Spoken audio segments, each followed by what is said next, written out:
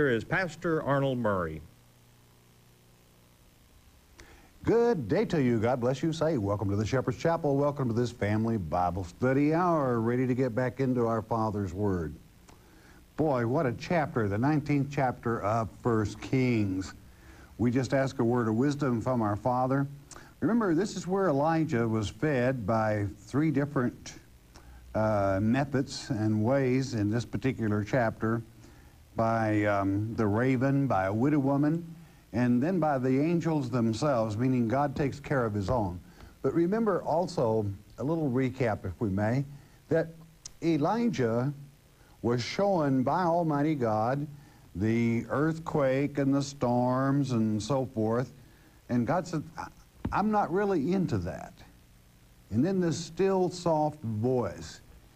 And really, that's the way God reaches people, is with that still, soft voice, meaning he's full of love and understanding, and that's the way he works, is by touching people's hearts. Now, that is not to say that the guilty he does not punish, because immediately following that, he would tell him, you're going to go over and you're going to anoint Hazael as king of Syria. Why? For a whipping boy for those that were misbehaving themselves in idol worship. But God still works in that still soft voice to those that hear him. And those that teach in his name basically must do the same thing. Teach in that still soft voice, that voice of love and mercy is what it really means. But at the same time, sometimes you have to bear down a little bit, as our Father would have us to, or you really, the message does not, it's not delivered without the emotions that our Father places therein. It is strange because Hazael means in the Hebrew tongue, whom Yah sees, and it kind of tells Jehu means the living, and that means eternally living as well. And Nimsha means rescue, and I'm reading from the 16th verse, translating rather than transliterating these names for you. And of course, Elisha means God his salvation, or God is our salvation.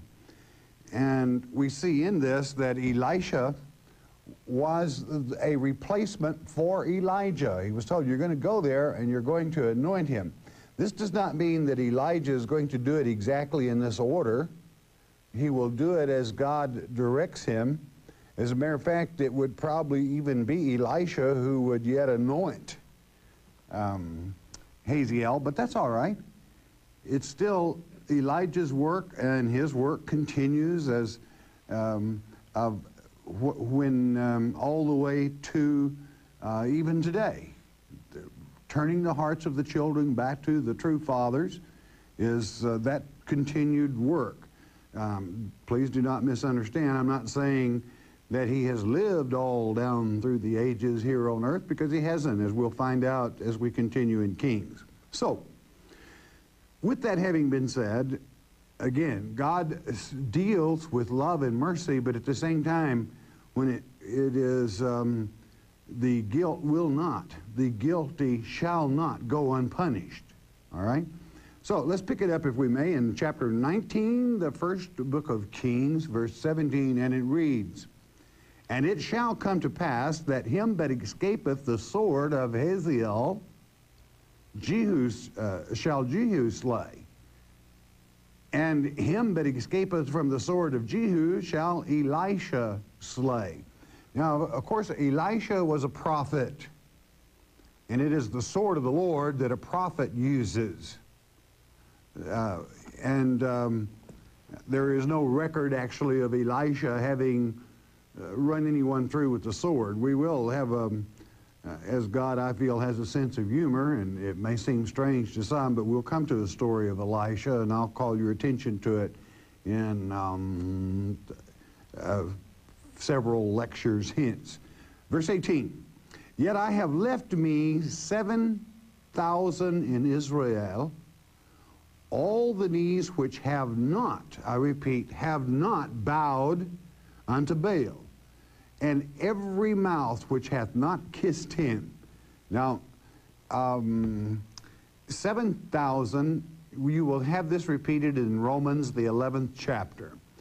You'll remember God is answering Elijah here because Elijah was, after Jezebel got on his case, he said, I'm all alone. I'm the only one left, God, that really is standing up for your work. And God said, hey, I got 7,000.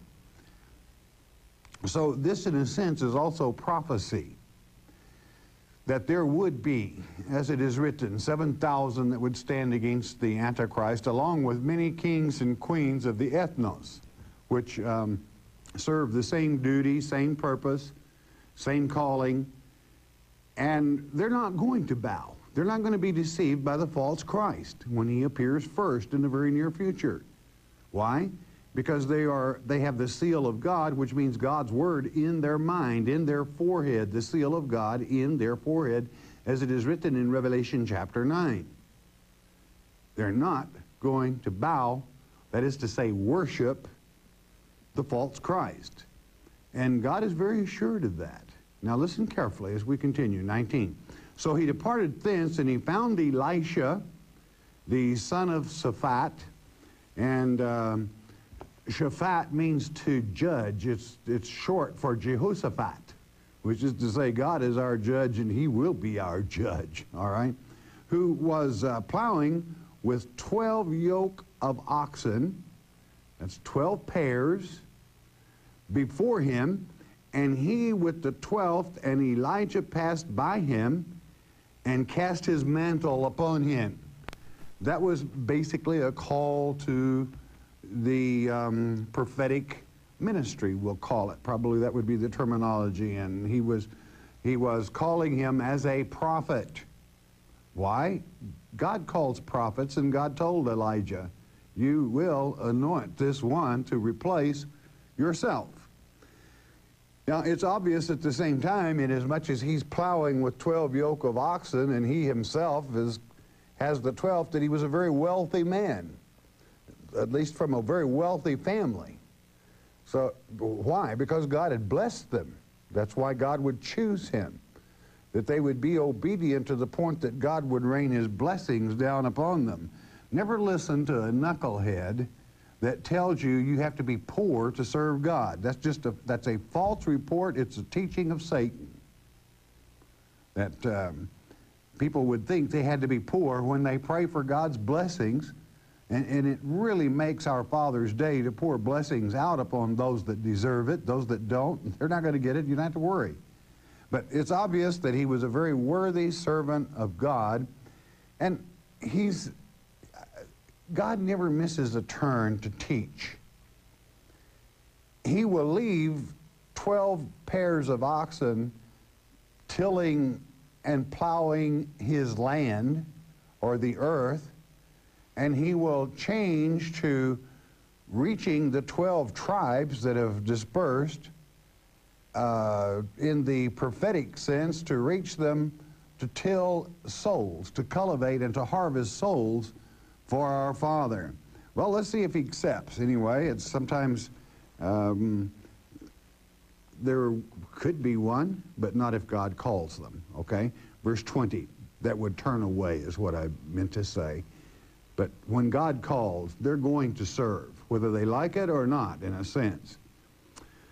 Okay, with that mantle having been cast upon him, verse 20, and he left the oxen and ran after Elijah. In other words, he had been touched by God and said, let me, I pray thee, kiss my father and my mother, and then I will follow thee. And he said unto him, Elijah answering, go back again, for what have I done to thee? Now this loses a little in the translation. What it's really saying is, certainly you go on back, this that I have placed upon you, it does not overburden you, or is not something that you can handle. I haven't done anything to you that would keep you from having free will and option to love and show respect to your family. And I think it's important that you note that God, that's the way God operates. And inasmuch as the mantle was upon Elijah, naturally it would be handled in the way that God would choose it to be. Verse 21, And he returned back from him. He left Elijah and took a yoke of oxen, that's a pair, and slew them, and boiled their flesh with the instruments of the oxen. He took the yoke and the plow and built the fire and cooked the meat and gave unto the people, and they did eat. And then he arose and went after Elijah and ministered unto him. He went along as his assistant or his servant or whatever you wish to term it. But we see the symbology within this, the finality or the final act of actually taking his tools at which he labored in the earth and fed with them and opened the path to the new spiritual cultivation he was about to participate in. No questions asked. And as we continue, as a matter of fact, I will just share this with you. Elisha will perform, with the help of God or with God doing it, and perhaps I should better have said that God himself will cause twice the miracles to happen with Elisha that he has with Elijah. So to show you the increase of that ministry, even though Elijah was taken without dying, as we will cover. Now, here we have it then. God has picked Elijah's replacement, so to speak, and it would seem that he had compassion himself and that he did not choose to leave his parents without telling them goodbye and all the friends he had worked with. And it's obvious he was a well-liked guy. And of course, if you can cook up a whole two oxen, which are pretty good-sized animals, and feed the whole community, that's maybe a reason he was well-liked in part. I jest in a sense, but no, he was well-liked. Chapter 20, verse 1, let's go with it. And Ben-Hadad, the son of the mighty, is what the name means, the king of Syria, gathered all his hosts together, and there were 32 kings with him, and horses and chariots, and he went up and besieged Samaria and warred against it. Now, these are vassal kings that owe their loyalty to him, or he would take everything away from them, all right, and serve in the sense of the vassalage, and we'll have that term come up again, which means to, in name, serve because you owe or you would be an enemy. All right, verse 2. And he sent messengers to Ahab, king of Israel, into the city, and he said unto him, Thus saith Ben-Hadad. And you're going to find out here, look into the heart of Ahab a little bit. Number one, he was married to Jezebel, so his choice of women wasn't really all that good. And he basically allowed her to do a lot of the ordering. So he wasn't all that much of a man to begin with, coming out the gate. I want you to know that by analyzing his deeds up to this point. Verse 3. This Arab king states to him from Syria, verse 3, Thy silver and thy gold is mine, thy wives also and thy children, even the good list are mine.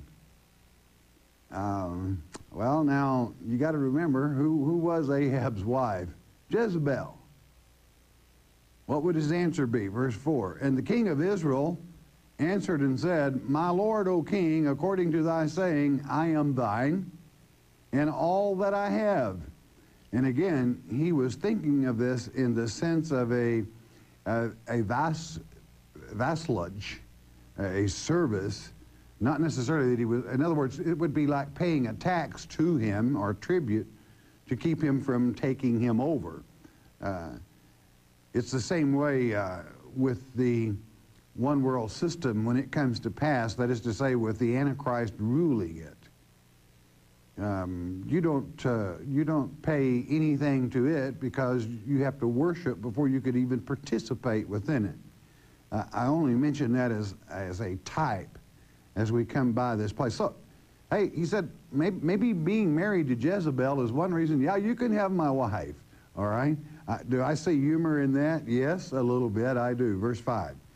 And the messengers came again and said, Thus speaketh Benhadad, saying, Although I have sinned unto thee, saying, Thou shalt deliver me thy silver, and thy gold, and thy wives, and thy children. I mean, that just about cleans the old boy out, if you understand. 6. Yet I will send my servants unto thee tomorrow, about this time, and they shall search thine house. They're going to ransack it, that's what they're going to do. And the houses of thy servants. And it shall be that whatsoever is pleasant in thine eyes, whatever you place a value on, they shall put it in their hand and take it away. In other words, you must remember a great deal of what Ahab had didn't belong to Ahab, it belonged to God. He was the king of Israel at this time, not Judah, but Israel. And much of what he had would belong to God. It wasn't Ahab's to give. But it is obvious that he would not be a vassal king, somebody that would just pay tribute. He was ripping him off. He was taking everything, including the area, which this would kind of clear it up. Let's see what Ahab does about that. Verse 7. Then the king of Israel called all the elders of the land and said, Mark, I pray you, and see how this man seeketh mischief. It's about time he would come to that conclusion. For he sent unto me for my wives, and for my children, and for my silver, and for my gold, and I denied him not. I didn't turn him down on that. Verse 8, and all the elders and all the people said unto him, Hearken not unto him, nor consent. You stand up to him.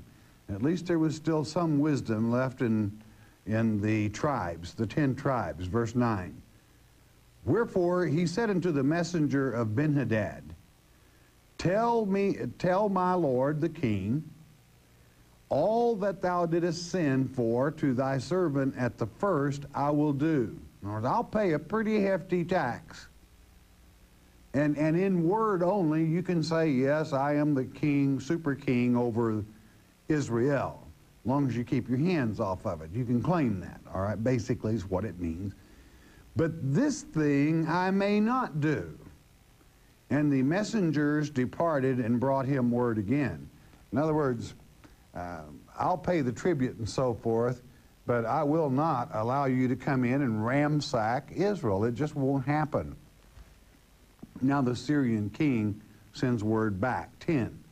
And Benhadad sent unto him and said, The gods, notice lowercase, gods plural, the gods do so unto me, and more also, if the dust of Samaria shall suffice for handfuls for all the people that follow me.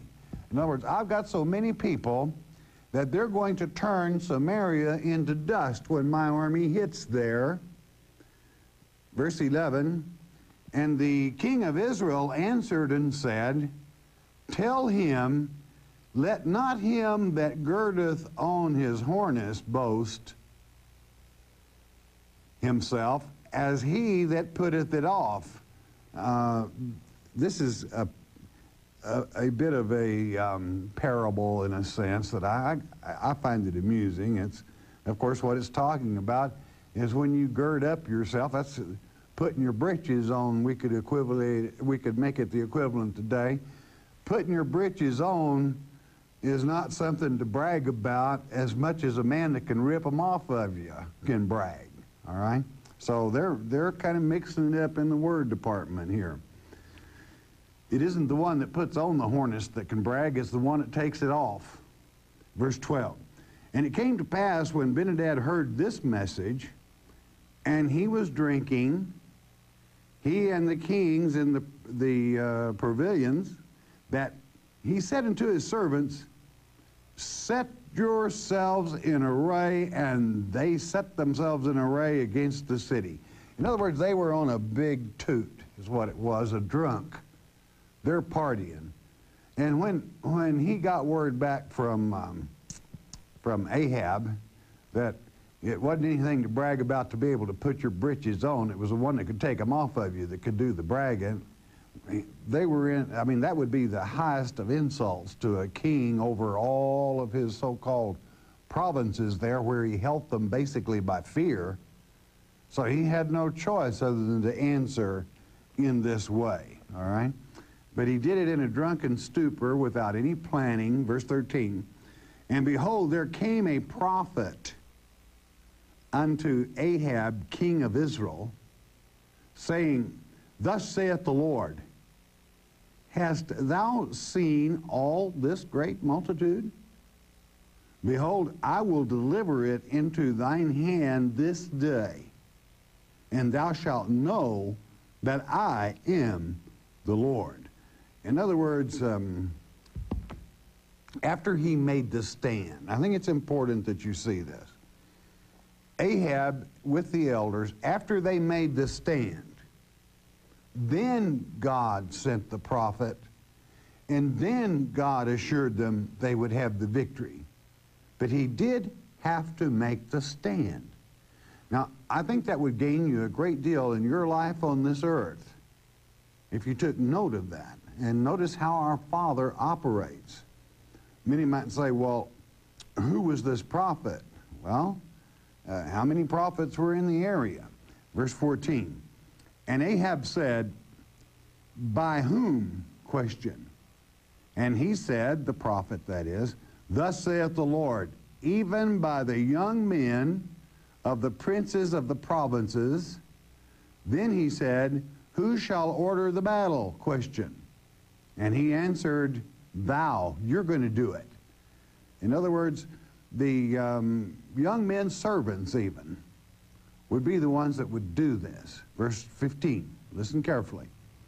Then he numbered the young men of the princes of the provinces, and they were 232.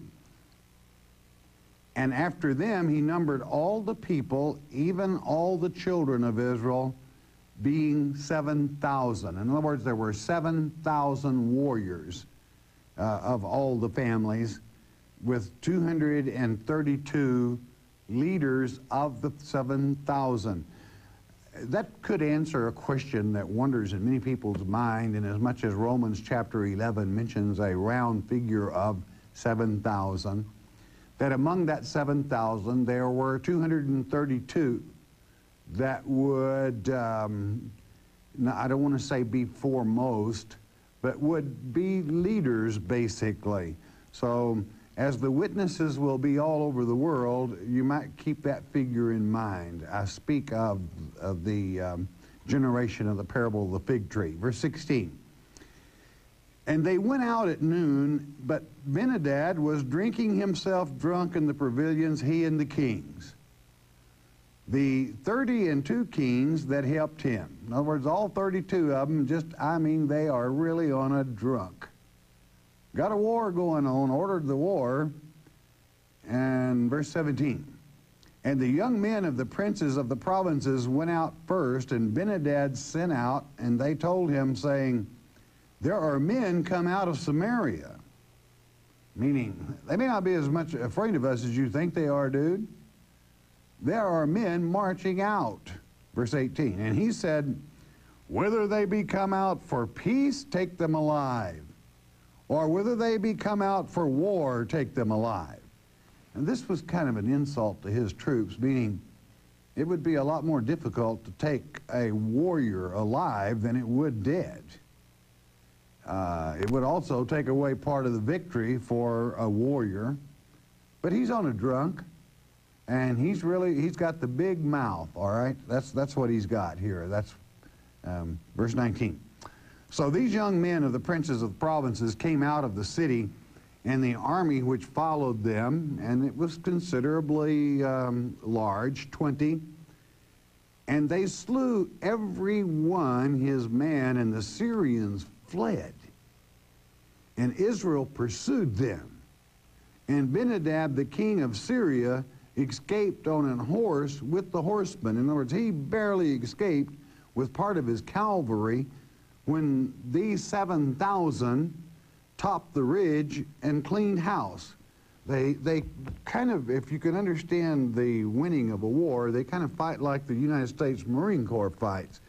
You may lose quite a few men when you make a beachhead or take a line, but don't ever let them have slack enough to let their shirt touch their back after you once get them running. I mean, you take them, or you're going to lose a lot more men. In other words, he dislodged them and simply picked them off as they ran. That's the way you win wars, okay? Verse 21. And the king of Israel went out and smote the horses and chariots and slew the Syrians with a great slaughter. And it was a great slaughter. I mean, what a victory. It was a great victory. Verse 22. And the prophet came to the king of Israel. Once you produce, and this was Ahab, husband of Jezebel, in command, God still sends the prophet back even after the great victory with what? And the prophet came to the king of Israel and said unto him, Go strengthen thyself and mark and see what thou doest. For at the return of the year, that means come next spring, the king of Syria will come up against thee. Early in the spring, he's going to try this again. So you get yourself, you refurbish your army and get them set, because he's going to do it. 23. And the servants of the king of Syria said unto him, Their gods are gods of the hills. Therefore, they were stronger than we. But let us fight against them in the plain, and surely we shall be stronger than they. Now, what they don't know is that our Father, Almighty God, Yahweh, it isn't only that he picked Mount Zion, the mountain or the hill, because he likes it, and that the high place is always the place we place our holiest markers or symbols or places of worship. But God also owns the valleys. God also controls the plains. In other words, woe be to the Syrian, because our God's not a little local God. Our God, singular, controls everything. So the plain, in other words, they're kind of whistling Dixie here, if you would, or blowing hot air into the wind. Verse 24. And do this thing, take the kings away, every man out of his place, and put captains in their rooms. Now this is kind of funny in a way. The people are telling him, get rid of those drunk kings and move them out of the commander-in-chief office and put the military in there that knows what they're doing, because that's what actually beat them.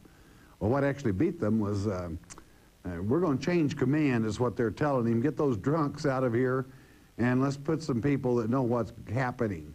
Verse 25. And number thee an army like the army that thou hast lost. In other words, you build back up the same size army, horse for horse and chariot for chariot, and we will fight against them in the plain, and surely we shall be stronger than they. And he hearkened to their voice and did so. Well, normally you would think so, because where Israel only had 7,000, they probably had 100,000, or maybe more. And those numbers are beginning to take shape. That reminds me of a battle one time where there were only 16,000 Marines and 120,000 Chinese. Well, the Marines lost 2,500 men, and the Chinese lost 60,000 men. It was called Chosun. Verse 26, and it came to pass at the return of the year that Ben-hadad numbered the Syrians and went up to Aphek to fight against Israel. He's trying to pick him some plains here. He's about 6 miles out from the Sea of Galilee here, getting a little flat ground. And Aphek means strength, and he's going for it. Aphek, rather. And verse 27. And the children of Israel were numbered and were all present, and went against them, and the children of Israel pitched before them like 2 little flocks of kids, but the Syrians filled the country. In other words, when the children of Israel, they split up in 2 groups. In other words, that would be, you can figure that out, at 7,000, that'd be 3,500 in each group with their leaders, princes. On these hills, all they looked like was 2 little flocks of goats grazing over on the side of the hill compared to the army that was down in this valley of the Syrians. Verse 28, and there came a man of God and spake unto the king of Israel and said, thus saith the Lord, because the Syrians have said, the Lord is God of the hills, but he is not God of the valleys, therefore will I deliver all this great multitude into thine hand, and ye shall know. Now Ahab should have taken note of this. By this you will know that I am the Lord. It is I that's in control. Verse 29. And they pitched one over against the other 7 days, sizing each other up, looking each other over, but there's that number 7 again, spiritual completeness. And so it was that in the 7th day the battle was joined, and the children of Israel slew of the Syrians 100,000 footmen in 1 day. So here we have 100,000 in that number, in 1 day. Of course, never forget, God was in control here. Watch this carefully, 30, verse 30. But the rest fled to Aphek into the city, and there a wall fell, get this, a wall fell upon 27,000 of the men that were left, and Ben-hadad fled and came into the city into an inner chamber. He's hiding. He's going from room to room. Now the 27,000 were hiding behind this wall, with some, no doubt, brave hearts trying to climb to the top to defend the wall. And God just has a way. There's no mention of an earthquake. All it would take was a still, soft voice from him, or the very fact some scholars say, well, it must have been undermined. Well, that's truly a possibility, the way you build on one layer after the other in certain areas. But I would say that it was the flimsiness of the structure that when these cowards were trying to hide behind it, then with the activity above and the force hitting it, that it simply buried them alive. God performs miracles in mysterious ways. Well, it's kind of nature-like, all right? He gave them the victory, all right. Absolutely destroyed their army because he wanted Ahab and the rest of Israel, and yes, even the Syrians, to know that he was God of everywhere. People learned lessons slowly because of that, we have atheists today and other religions and so forth, when many wonderful things were performed in history, and it's well documented, and even in man's history, even in the king's history. The events that our Father has performed for those that love him, for the blessings that he pours forth on those that follow him. How are you doing, friend? Think about it, all right? Our Father can do whatever he so chooses, can go wherever he so pleases, because he's the creator in the first place. It all belongs to him, and you're his child. amazingly, he loves each and every one of us, Jess, even you. And it really makes his day when you take a moment to appreciate what he has done. And hey, you know what? He's only getting started. His greatest blessings are yet to come to pass. And you're fortunate enough to be living in that generation. Think about it. All right, bless your heart. You listen a moment.